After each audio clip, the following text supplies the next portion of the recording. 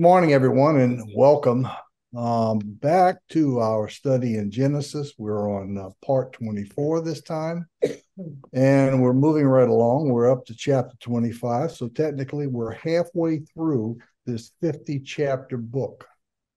So let's begin with a prayer. Thank you, Abba, for this time that you give us to come together and to fellowship in your word. And thank you for all the marvelous things that you've left there for us to discover. We ask that your Spirit open our minds and our hearts to the things that we will see here this morning, that they might become a source of blessing and challenge. For we ask these things in Jesus' name. Amen. All right. Last session, we saw Abraham send a servant to get a wife for his son Isaac from his country, or his home country where he came from, and his kindred. He didn't want a bride from among the godless Canaanites. And we saw how this process was a picture of the acts of the Holy Spirit in gathering a bride for the Lord Jesus Christ. Now we will skip ahead a few years and see the death of Abraham and the birth of two grandchildren by Isaac and Rebekah. But first, Abraham's going to take another wife. Genesis chapter 25 and verse 1. Abraham took another wife whose name was Keturah. She bore him Zimran, Jokshan, Midan, Midian, Ishbak, Shua. Jokshan fathered Sheba and Dedan. The sons of Dedan were Ashurim, Letushim, Lomim. The sons of Midian were Ephah, Epher, Hanok, Abida, and Eldah. All of these were the children of Keturah. I probably murdered some of those names, but you get the picture. The list of Keturah's sons and peoples descended from them, as given here, is for two reasons. First, several of these people are mentioned in later biblical history. This list also demonstrates the fulfillment of the promise that Abraham would become the father of many nations. Abraham ultimately has a very large family. Evidently, the rejuvenation of his ability to procreate was not a one-shot event. Abraham was 138 when Sarah died. And he died at 100. Abraham was 138 when Sarah died. I'm sorry, I'm getting confused here. And he died at 175. Now, Abraham lived some 35 years after the marriage of Isaac. And all that is recorded concerning him during that time is found here in these very few verses. Sometime after Sarah's death, Abraham married Keturah. She was his concubine, according to 1 Chronicles 132. That union resulted in the birth of 6 more sons, and they fathered some 9 more grandchildren. There were likely more children, and here only the males are named, while some of their descendants will be seen again in Scripture and play roles in the story. The focus will be on the line to Christ through Isaac and Jacob. One of them that does show up later is Midian, and he will play a role in Scripture. He is the father of the Midianites, and we will find Moses going to the land of Midian to take a wife there for himself. But the Lord has said it is through Isaac that Abraham's seed is called, not Ishmael or through any of the others. Verse 5. Excuse me. Abraham gave all that he had to Isaac, but to the sons of his concubines, Abraham gave gifts. And while he was still living, he sent them away from his son Isaac eastward to the east country. These are the days of the years of Abraham's life, 175 years. Abraham breathed his last and died in a good old age, an old man and full of years, and was gathered to his people. Isaac and Ishmael, his sons, buried him in the cave of Machpelah, in the field of Ephron, the son of Zohar the Hittite, east of Mamre, the field that Abraham purchased from the Hittites. There, Abraham was buried with his wife, Sarah, and after the death of Abraham, God blessed Isaac, his son, and Isaac settled at Beer Lahai Roi.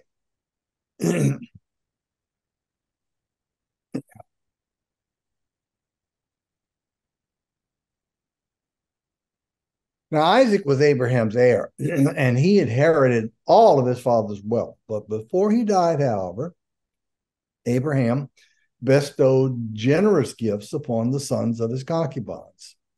The plural certainly includes Keturah and Hagar and possibly other unnamed concubines not mentioned in Scripture. These sons of Abraham occupied the desert to the east of Canaan. Many were leaders of nomadic tribes. Abraham loved all these boys, but they and their descendants may have posed a threat to Isaac, and Abraham sent them away, as he had done with Ishmael, thus preserving Isaac's primacy and his right as Abraham's heir. Abraham breathed his last and died at a good old age, an old man and full of years. That's from verse 8. He was 175 at the time. That's a pretty good old age in my book. Ishmael came back for the funeral of his father, and he and Isaac buried Abraham alongside his wife Sarah in the cave purchased from Ephron for that purpose. The term gathered to his people means not just that Abraham's body rested with his relatives in the family grave, but that his soul was reunited with theirs in the afterlife. After the death of Abraham, God blessed Isaac, who was still residing near Beer Lahai Roi at that time. Isaac was 75 when his father died and 123 when his brother Ishmael died. Some 48 years of Isaac's life are passed over in silence in Genesis 25. After the funeral, Isaac and Rebekah returned to Beer Lahai Roi. This was the place where God was known to respond. God had heard Hagar there and had delivered her. And Isaac meditated there while waiting for his future wife. Thus, Isaac lived at a special place, a place where God had answered prayer. Verse 12. These are the generations of Ishmael, Abraham's son, whom Hagar the Egyptian, Sarah's servant, bore to Abraham. These are the names of the sons of Ishmael, named in the order of their birth. Nebaioth, the firstborn of Ishmael, Kedar, Adbeel, Mibsam, Mishma, Duma, Massa, Hadad, Tema, Jitar, Nephish, and Kedema. These are the sons of Ishmael, and these are their names, by their villages and by their encampments, 12 princes according to their tribe. So these are the years of the life of Ishmael, 137 years. He breathed his last and died and was gathered to his people. They settled from Havilah to Shur, which is opposite Egypt in the direction of Assyria. He settled over against all of his kinsmen. While on the subject of genealogy, we have that of Ishmael listed here. And Ishmael was also a son of Abraham. So God told what became of him and his line before returning to the chosen line, the succession of Isaac. Ishmael had 12 sons, as God had predicted, and died at the age of 137. Like his father, Ishmael was gathered to his people. The narrator mentioned 3 points in which the prophecies regarding Ishmael's found fulfillment. And these 3 points are there were 12 tribal rulers came from Ishmael, just as promised. His descendants lived in the desert area from Havilah, which is the location is actually unknown, to Shur near the border of Egypt. And the Ishmaelites lived in hostility towards their brethren. Now we'll see the birth of Esau and Jacob. In the first chapter of Matthew, it begins, Abraham was the father of Isaac, and Isaac the father of Jacob, and Jacob the father of Judah and his brothers. Each of these men had other sons, as we've seen, but the genealogies of these others are not followed. The line we're going to follow is that line that leads directly to the seed of the woman, Jesus Christ. Just as the account of Terah is largely concerned with Terah's son, Abraham, the account of Isaac tells the story of Isaac's sons, Jacob and Esau. It begins with two boys fighting each other in the womb and continues with Jacob cheating Esau out of his birthright and his blessings. Genesis 25:19. These are the generations of Isaac, Abraham's son.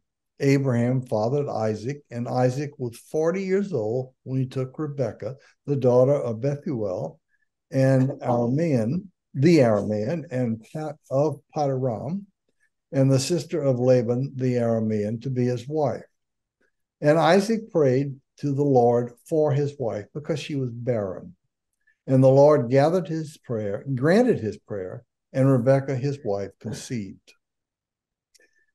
Isaac was 40 when he married and 60 when his twin sons were born. For 20 years, his faith, like that of his father before him, was tested by the barrenness of his wife.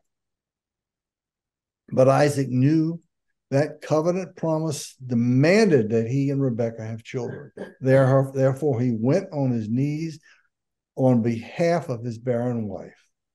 And God answered that prayer, and Rebekah became pregnant.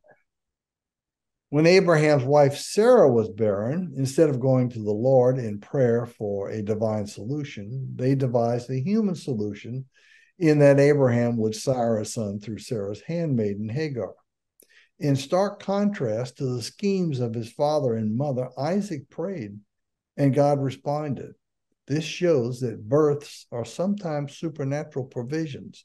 Later, Rachel, Jacob's wife, was also temporarily barren. Genesis 25:22. The children struggled together within her, and she said, "If it is thus, why is this happening to me?" So she went to inquire of the Lord, and the Lord said to her, "Two nations are in your womb, and two peoples from within you shall be divided. The one shall be stronger than the other, and the older shall serve the younger." Rebekah experienced a difficult pregnancy. The twins struggled together within her. Evidently, the struggles going on between the two boys in her womb were intense, even violent, for Rebekah complained to complain so. She regarded her pain as an ominous sign and went to inquire of the Lord, possibly at the home of some prophet. Her petition was simply, "Why is this happening to me?" Others translate it more desperately as a cry of despair.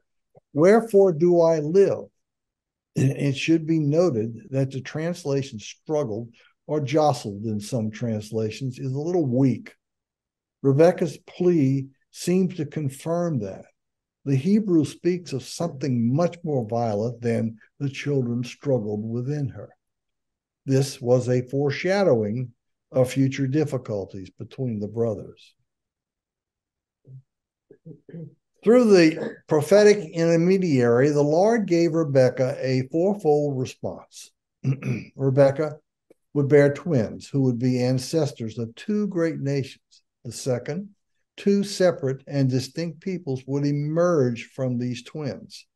The third, one of these people would exceed the other in strength. And the fourth, the older son would serve the younger. The Hebrew here is ambiguous and could just as well be rendered, "the small shall serve the great." This might account for the differences in the way Rebekah and Isaac regarded the two boys. Indeed, the Israelites, Jacob's descendants, and the Edomites, Esau's descendants, fought continuously. the older shall serve the younger tells us that contrary to cultural tradition, God determined that the younger of the twins would receive the birthrights, normally the property of the elder. God's election of Jacob, the younger, over Esau, the older, was against the natural order. The struggle between these two boys, which began before birth, represents the struggle that still goes on today. The struggle between light and darkness, the struggle between good and evil, between the spirit and the flesh. Every one of us knows about this struggle. We deal with it every day ourselves. Paul speaks of his own experiences with this struggle in Romans chapter 7, but verse 15 pretty much sums up what we all experience.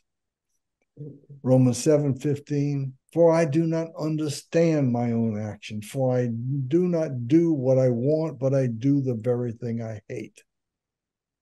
Like Rebecca and Paul experienced, the forces of light and dark struggle within our own souls.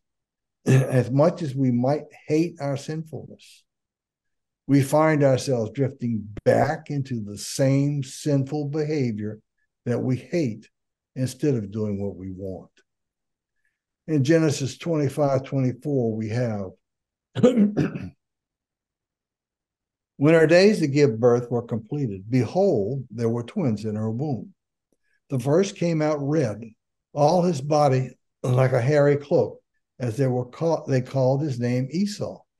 Afterward, his brother came out with his hand holding Esau's heel. So his name was called Jacob. Isaac was 60 years old when she bore them. When the boys grew up, Esau was a skillful hunter, a man of the field, while Jacob was a quiet man, dwelling in tents. Isaac loved Esau because he ate of his game, but Rebekah loved Jacob.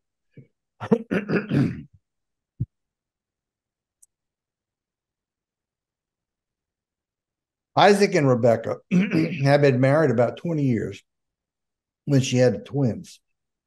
The parents observed the strange situation and commemorated the event by giving them appropriate names. The first of the twins was red and hairy, like an animal, so they named him Esau, which means hairy. The mention of red anticipated the future rugged nature of Esau.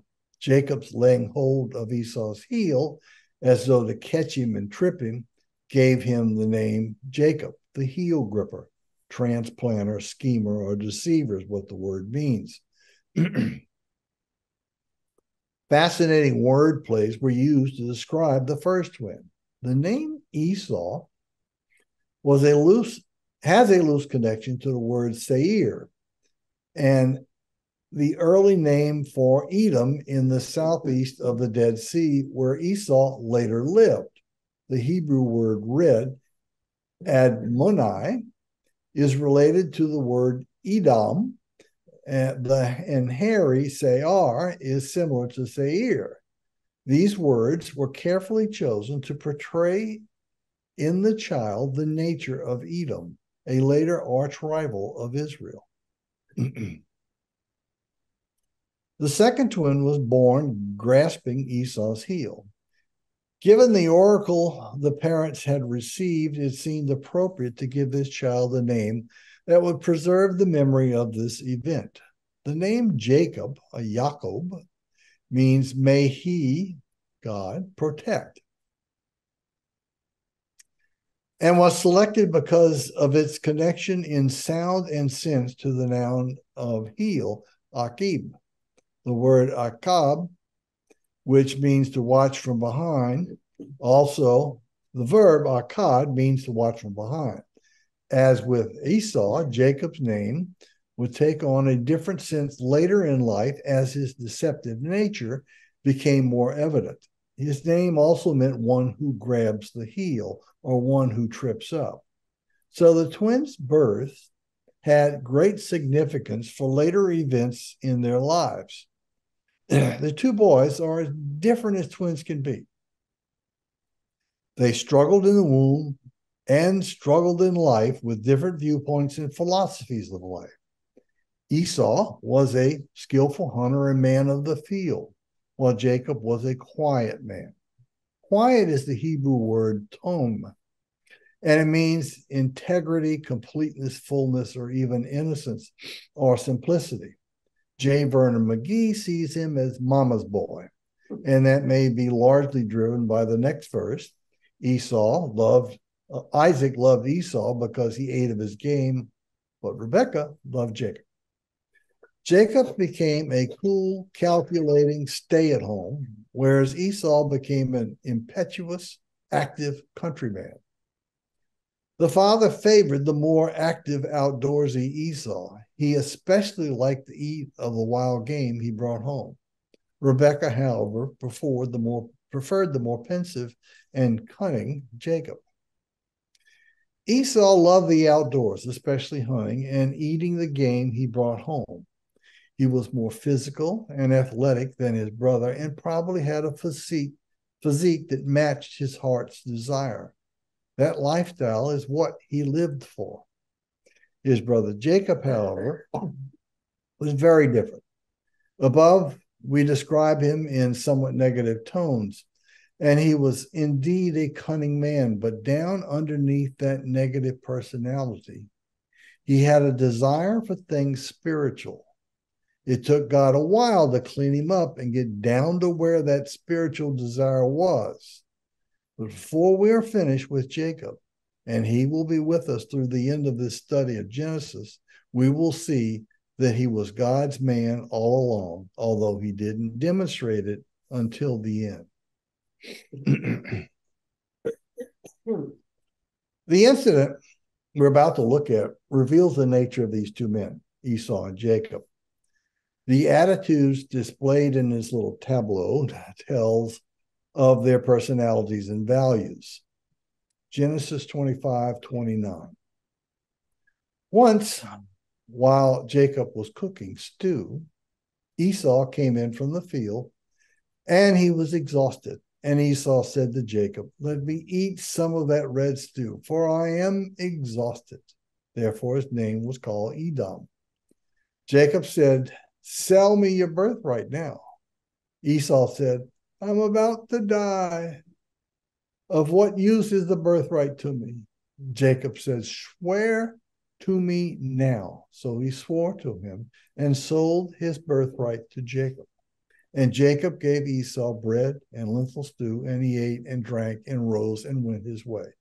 Thus Esau despised his birthright. We have here a bargain made between Jacob and Esau about the birthright that was Esau's by birth, but Jacob's by promise. The birthright and double portion of the inheritance goes to the firstborn. It was a spiritual privilege, including the excellency of dignity and the excellency of power. Esau was technically the firstborn and due the birthrights of that position. However, Jacob was designated by God to receive the birthrights of the firstborn. And the Lord said to her, "Two nations are in your womb, and two peoples from within you shall be divided. The one shall be stronger than the other. The older shall serve the younger." What does this birthright mean? It means that the one who had it was the head of the house. Furthermore, it meant that he was also the priest of the house. And in this particular family, it meant the one who had it would be in the line that leads to Christ. Do you think Esau valued that? Jacob knew he attached no importance to it whatsoever and had no desire to be the family priest. After all, it might interfere with his hunting. Been there and experienced that myself. God took care of that barrier to service and made hunting a less than thrilling experience for me. Back to our story. Jacob, evidently an accomplished chef, had prepared a pot of red stew made from lentil beans. Red's the Hebrew word Adom, which is stated above relates to Edom. the eventual home of the Edomites, the descendants of Esau. His connection with the red stew, his pottage in some translations, gave him the nickname Edom. Therefore, his name was called Edom. Jacob is looking for a red stew, is cooking up a red stew, and in walks Esau from one of his hunting trips. And he immediately takes notice of the red stew on the stove. Either he had not been successful in taking any game that day, or he was simply too lazy to take the time to prepare a meal for himself. And I believe it's the latter. Plus, the red stew smelled good. He claimed he was very hungry, exhausted, and about to die. Esau was not about to die from any hunger. No one in wealthy Abraham's house would die from hunger. Esau was not as desperate as he sounds here. I believe his desperate tone displays an arrogant urgency driven by his sense of privilege. He wanted to eat, and he wanted to eat now. And the red stew in the pot appealed to the red man. Jacob sees his chance and takes advantage of his brother's spiritual weakness. Jacob said, "Tell me your birthright now." Considering the spiritual state of Esau, we can safely assume, as had Jacob, that Esau has zero interest in his birthright. He had no desire to be the family priest or devote his days to spiritual matters. So the drama queen replied, "I'm about to die. Of what use is the birthright to me?" Jacob must have thought then, "Gotcha." He then said something on the order of, "Tell you what I'm going to do. If you give me your birthright, I'll give you a bowl of this delicious red stew. But you have to swear on it. Deal?" Esau had no interest in anything spiritual. His birthright meant nothing to him. Verses 33 and 34 conclude our little story with, "So he swore to him and sold his birthright to Jacob." Then Jacob gave Esau bread and lentil stew, and he ate and drank and rose and went his way. He ate, wiped his mouth, probably belched loudly, and walked out. He traded everything of any real value for a bowl of stew, some bread, and some wine. Thus Esau despised his birthright. Esau despised his spiritual privileges as the firstborn and chose the flesh, not the spirit. He viewed his birthright with contempt and as worthless to him. He would rather feed his body than enjoy the promises of God. We never read of Esau having a tent or an altar. And Genesis 26:30 through 35 and in Hebrews 12:16 indicate that he loved worldly women. Genesis 26:34. When Esau was 40 years old, he took Judith, the daughter of Beeri, the Hittite, to be his wife, and Basemath, the daughter of Elon, the Hittite, and they made life bitter for Isaac and Rebekah. In Hebrews 12:16, it says that no one is sexually immoral or unholy like Esau, who sold his birthright for a single meal. Esau may have been a success in the world, but he was a failure with God. Esau, the red man, was overcome by his physical appetite for red stew, and he sold his birthright. And Jacob, the heel grabber, cunningly overtook his brother and gained the birthright. He took advantage of his brother's weak character and his hunger unto death plea for food. Though Jacob was not righteous, he was not deceptive, at least in this instance. He was open and obvious, but he was unscrupulous. However, he must be given credit for knowing what was of value and going after it. Esau, however, was totally godless. The elder shall serve the younger. The birthright is coming to Jacob. God had promised it to his mother, but it would be granted on God's timing. Jacob acquired it in an unscrupulous manner. He should have waited until God gave it to him. It's always better to wait on God's timing. Jacob probably thinks of himself as clever enough to get whatever he has coming to him. But he will himself be schooled by his uncle Laban at the College of Hard Knocks, as we will see later in our story. God told Rebekah that two nations were to be born, and that contrary to custom, the elder would serve the younger. This is clear evidence of God's sovereign election.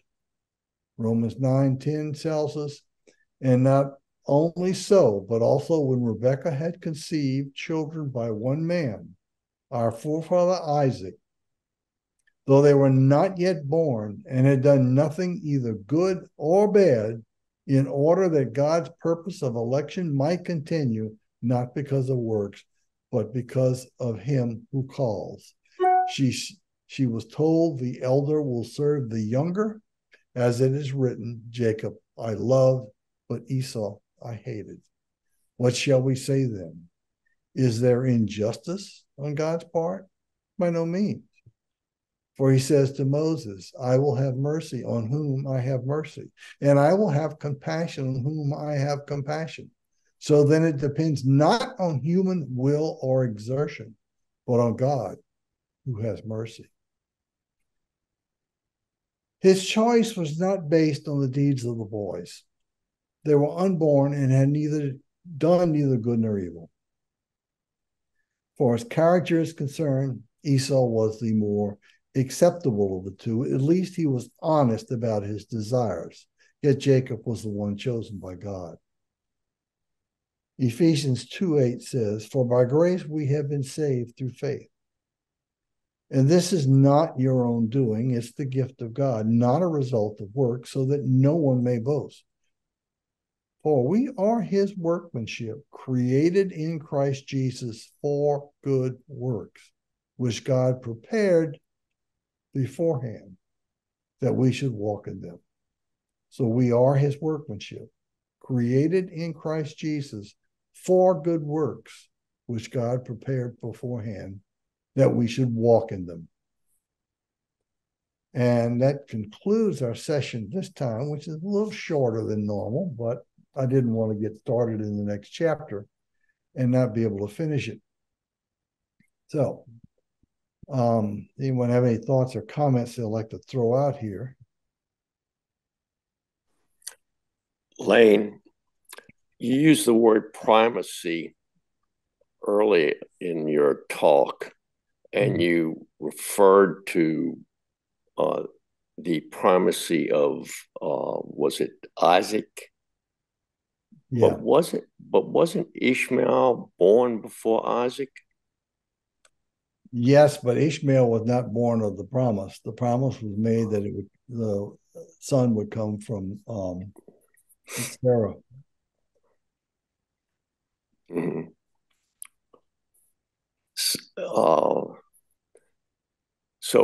It's the primacy of the promise. Yeah, in this application, yes. Thank you.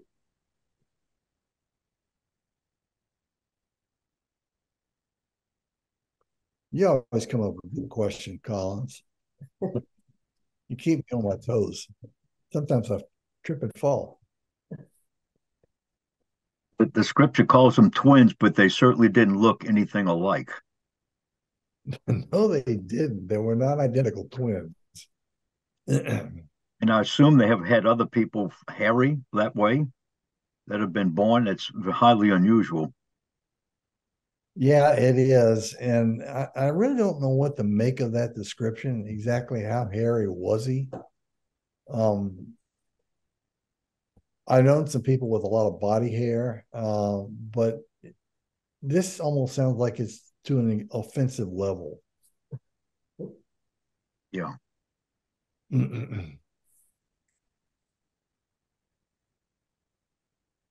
All right. Well, I guess that concludes our session for today. And we'll be back same time, same station next week. Well, let's close with prayer. Thank you again, Abba, for the time that you've given us in your word and for this fellowship that we have.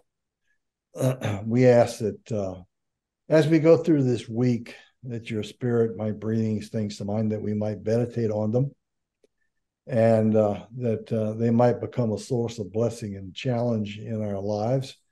And that in the process of drawing closer to you through your word, that we might become more of a witness in Satan's world for you. For we ask these things in Jesus' name. Amen.